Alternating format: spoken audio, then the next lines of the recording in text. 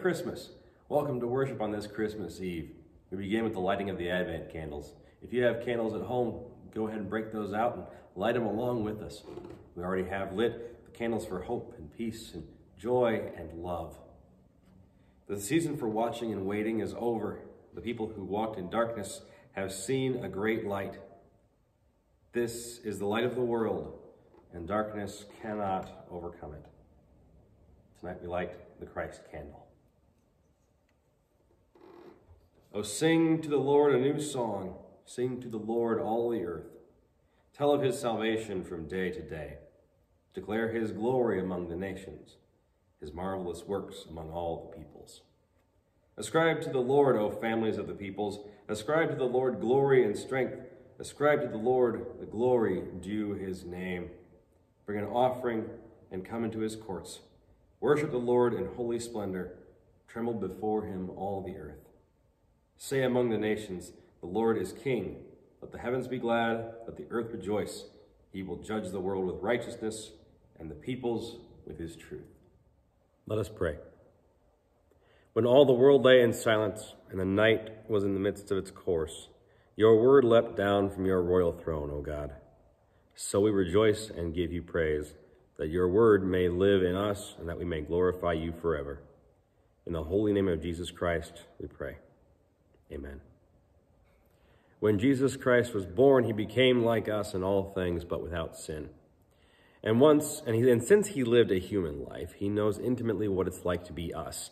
And in taking on human flesh, he also took upon himself all the sins and brokenness of human life. And in his death, that sin and brokenness died, so that we will not be controlled by sin any longer, and we will rise to new life, just as he did. In full knowledge of our brokenness, and rejoicing in the freedom and life that Christ gives, let us confess our sin to God, first in the unison prayer for grace, unison prayer of confession, and then in the time of silent prayer. Let's pray. When we allow darkness to overcome the light, forgive us, Lord. When we reduce Christmas to plastic and tinsel, have mercy on us, Lord. When hardness of heart keeps us from seeing and hearing and touching, let your grace consume us, O God. When the wars around us are of no concern, forgive us, Lord, and move us to compassion for those who suffer. When our caring is not extended to action, move us to seek justice for our brothers and sisters. We come to confess our sinfulness before you and before each other. We are but dust without your love. Remove all barriers that divide us, and let there be no obstacle to our love for you and for one another.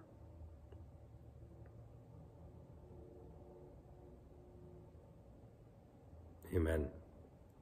The truth that we celebrate here is that Jesus Christ came into the world to save us all from sin and death and create a new people for a new world. In Jesus Christ, we are forgiven. Amen. So now let us offer unto God, offer ourselves in gratitude for the grace that has been given in Jesus Christ. Give of ourselves, give of our lives, give of our dedication and our possessions in the year to come. Be a blessing to others in the way that Christ has been a blessing to us. Let's pray.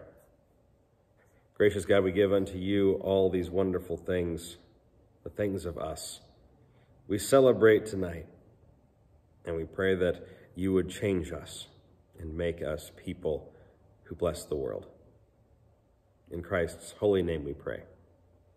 Amen. Now, as we go to the word of God read and proclaimed, let us first go to the Lord in prayer. We give you thanks, O God, for your life among us and within us.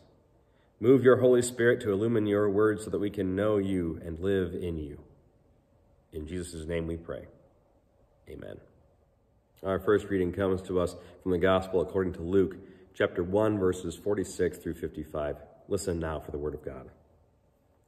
And Mary said, "My soul magnifies the Lord, and my spirit rejoices in God my Savior, for he has looked with favor on the lowliness of his servant. Surely from now on all generations will call me blessed. For the Mighty One has done great things for me, and holy is his name. His mercy is for those who fear him, from generation to generation. He has shown strength with his arm. He has scattered the proud in their thoughts of their hearts. He has brought down the powerful from their thrones and lifted up the lowly. He has filled the hungry with good things and sent the rich away empty. He has helped his servant Israel in remembrance of his mercy, according to the promise he made to our ancestors, to Abraham and all his descendants forever. The word of God for the people of God. Thanks be to God. Our second reading comes to us from Luke, the second chapter, verses 1 through 7. But before we get to that, we gather tonight to celebrate the birth of Jesus Christ, to celebrate the amazing and mind-blowing point in human history where the kingdom of God first broke through into our world. And that story takes place, a couple thousand years ago. It takes us all the way back a couple thousand years ago to the time when the powerful Roman Empire controlled most of the known world, including the Holy Land of what is now Israel and Palestine. And the emperor ordered that a census be taken of all imperial subjects. And while we are hearing this scripture, I invite you not to be too quick in your mind to rush to the verses that tell of the birth itself, but pay attention to all the verses that are read, particularly all that is said about the powerful Roman Empire. In those days, a decree went out from Emperor Augustus that all the world should be registered. This was the first registration and was taken while Quirinius was governor of Syria. And all went to their own towns to be registered.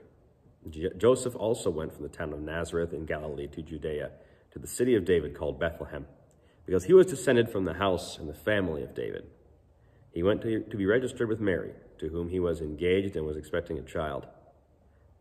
And she gave birth to her firstborn son, and wrapped him in bands of cloth and laid him in a manger, because there was no place for them in the inn. Now, in most Christmas Eve services where I've heard this passage read, the reader seems to speed through the first 5 verses to get to the birth, and then slow down with verses 6 and 7. In those days, period out from Emperor Caesar Augustus, all words should be registered. Registration for taking while Quirinius was governor of Syria. All the towns on there to be registered. But then they slow down when it comes to 6 and 7. While they were there, the time came for her to deliver her child. And she gave birth to her firstborn son, and wrapped him in bands of cloth, and laid him in a manger, because there was no room for them in the inn. I get it. That's the good stuff, right? This is the mind-blowing part. Sitting in a warm, decorated church, hearing this on Christmas Eve has this kind of strange, divine feel to it, and that's what we came for. We tear through this passage like we tear through the wrapping paper on a Christmas present. Yeah, cool, whatever, neat. Get that stuff out of the way so I can just bask in the glow of what I'm here to get. I want to get to that joy of that peaceful, simple, improbable scene of our infant Savior and King being born in a barn. But what I want to take some time to reflect on in the rest of this passage, it's the rest of it, the wrapping paper on the birth of Jesus. Because if we don't, then we miss out on something that makes this gift just so special. The Roman Empire was a huge part of life in the first century for most of the known world. The empire ruled the entire shore of the Mediterranean Sea, North Africa from Morocco to Egypt, all the way down the Nile River. All of what's now Israel and Palestine, up to Turkey, even with an arm stretching out to the Persian Gulf, and from Greece and Romania stretching all through Austria, Germany, Switzerland, Belgium, France, Spain, Portugal, and southern England. It was an empire of almost unmatched military might, and its richness and lavishness were practically unbelievable. It was common practice in Roman cities for their grand structures and mansions and palaces to be constructed of stones that had been shipped from all over the empire. Cities in Italy with columns of rock from the southern reaches of the Egyptian Nile, rock quarried by hand and transported by ox cart and sailboat. Rome was this massive monument to itself, built of marble and military might. And Luke is careful to tell us that this is the empire into which Jesus is born. He mentions Caesar Augustus, the sovereign emperor of Rome. He mentions Quirinius as governor of the province of Syria, emphasizing the local control that Rome had in the region. And the census that Caesar had ordered of the entire Roman world. And that's why Joseph and Mary were traveling to Bethlehem. That census is the biggest indication of the character of the Roman Empire that is given in this passage. At a word from Caesar, every resident of the vast lands of the empire had to go from wherever they were to the city of their family's ancestral origin so that they could be accurately counted. Why? So that the Roman Empire could get an accurate head count of all the people that it ruled, so it knew how much tax to extract from conquered lands. What power? The power to order around thousands and thousands of conquered peoples, to use them like pawns, to nicely number them so they can know the extent of their own glory. But for all its power, for all its riches, for all its luster, it had none of the power and glory present in the manger as Christ was born. It didn't have any of the power of God who breathed the word into existence from nothing. None of the power that created human life from dust. None of the glory and the splendor of the God for whom the earth is a footstool and causes the sun to rise and the rains to fall. A new and more powerful kingdom was coming to the world, and it didn't enter the world in pomp and splendor of a palace of 27 different kinds of stone from all around the world. It came in the simplicity of a stable. Instead of being brought about by a powerful emperor and his armies of soldiers, it was brought about by a little baby, born to simple, average people. And the kingdom of God, instead of being made of marble and military might, is made of people bound together by the Holy Spirit. Ordinary people. People that God loved so much that God laid aside the glory of heaven to become an average human, like us. To go through the stuff that we go through. To sweat in the summer and shiver in the winter. To have hunger and thirst. To get tired and annoyed with the people around us, just like we do. He chose to go through the long and painful and awkward process of growing up just like us. Jesus was born to show everybody that the world was, that the world, the way the empire sees it, is not the way that it really is. The kingdom of God is the way the world really is. Not an empire built on conquest and slavery and opulence and control, but a kingdom built on justice and love. Not an empire that capriciously throws its weight around to benefit a few. No, a kingdom of self-sacrifice for the good of all. In reality, there isn't an emperor who uses people as pawns.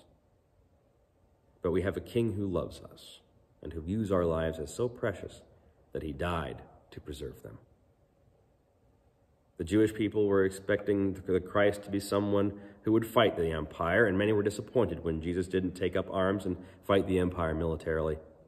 But Jesus did fight the empire. He fought the empire's cruelty with mercy, its oppression with freedom, and its greed with simplicity. And Jesus fights the empires of the world today. The kingdom of God is still fighting cruelty, oppression, and greed. It's fighting through every person who claims that this little baby born in a stable is their Lord and their God, and lives that bear out the truth that the horrible state of the world is not the way that it must be, that God wants more for us than this, that God is working in us for more than this. You know, so much preaching of Christ centers only on salvation for eternal life, without talking about how Christ changes the world for us right here and now. And that, to me, is the exact opposite of the message of Christmas. If God were concerned only about salvation, Christ would have stayed in heaven and said, "Come here." But instead, Christ says, "I'm coming to you, and I'm going to change your life, and we're going to change this world, and we're going to make it better than any measly marble empire could ever dream of being." Friends, we celebrate the birth of Jesus Christ because it marks the beginning of the arrival of the people of God, and celebrates the moment that we receive the grace of Jesus Christ. The grace of Jesus Christ is given to you, and as you leave here tonight, know that you have been given grace. Grace to risk something big for something good. Grace enough to know the world is now too fearful for anything but the truth and too small for anything but love. So go and give grace to the world as it has been given to us. Amen. Let us close by praying together, praying for the world, praying for the church, and ending with the Lord's Prayer. Loving God, help us to remember the birth of Jesus, that we may share in the song of the angels, the gladness of the shepherds, and worship of the wise men. Close the door of hate and open the door of love all over the world. Let kindness come with every gift and good desires with every greeting. Deliver us from evil by the blessing which Christ brings, and teach us to be merry with clear hearts.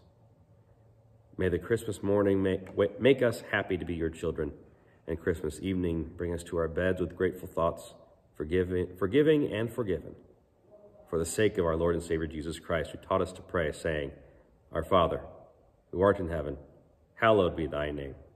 Thy kingdom come, thy will be done, on earth as it is in heaven. Give us this day our daily bread, and forgive us our debts, as we forgive our debtors. For thine is the kingdom, and the power, and the glory forever. Amen. Friends, go forth in the peace of Christ. Live a life in the kingdom of God. And Merry Christmas.